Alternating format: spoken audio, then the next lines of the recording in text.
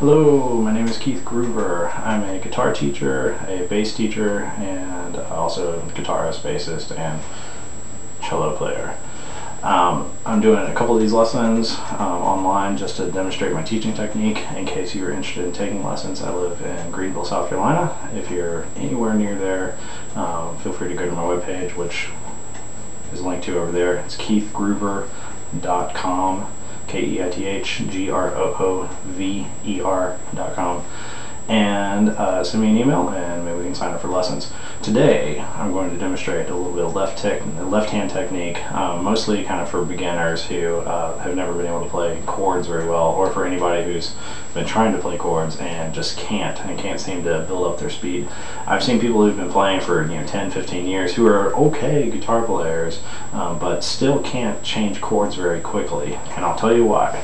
The reason is because they put their fingers down one at a time, like this. And I've seen people, be able to do it pretty quickly, but they still can never be quite as fluent as somebody who uses the correct technique. Now, learning a chord. First of all, first step, finding a chord that you want to learn. Today I'm going to use the C chord because it's one of the most common chords used on the guitar.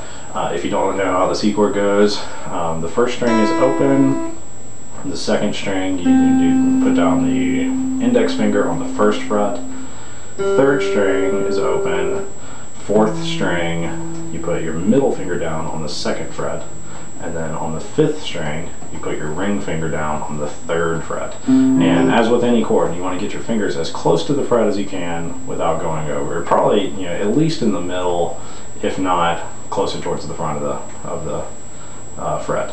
So for this chord, the C chord, let me show you the right way to do it.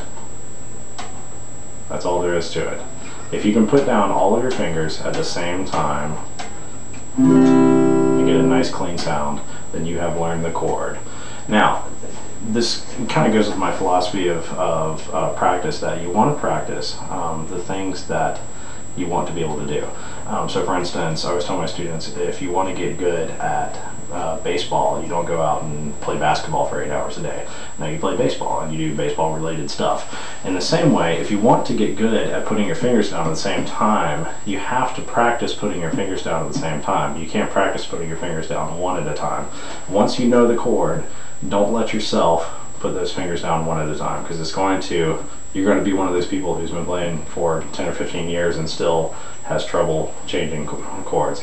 Because those people, like I said, they've gotten good at putting their fingers down one at a time. They can do it pretty quickly, but their bad technique is slowing them down. So now here's a little method that I use whenever I'm trying to learn a new chord, and I still do this whenever I'm learning a new chord. Some weird jazz chord, this kind of stuff. I will put my finger.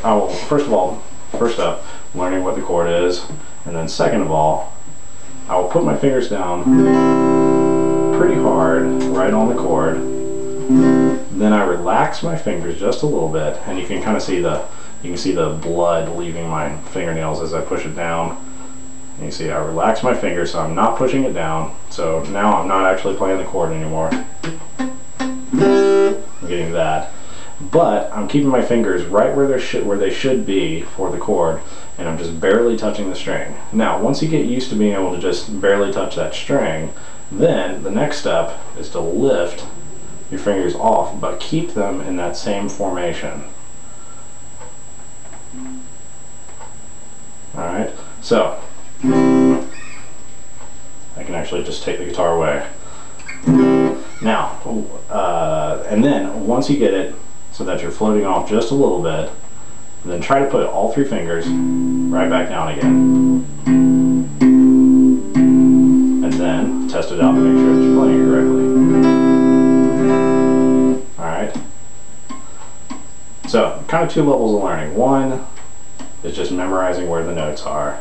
And when you're at that level, you can go ahead and do your fingers down one at a time. But once you know where those notes are, don't let yourself put them down one at a time anymore. Alright, hopefully that has been helpful, and hopefully that will allow you to get some fluency going from chord to chord, and and eventually you get to the point where you don't even really have to think about it anymore. So anyway, that is it. Again, if you live in the Greenville, South Carolina area, feel free to go to my website at keithgruber.com and email me, and maybe we can set up some lessons. Thanks.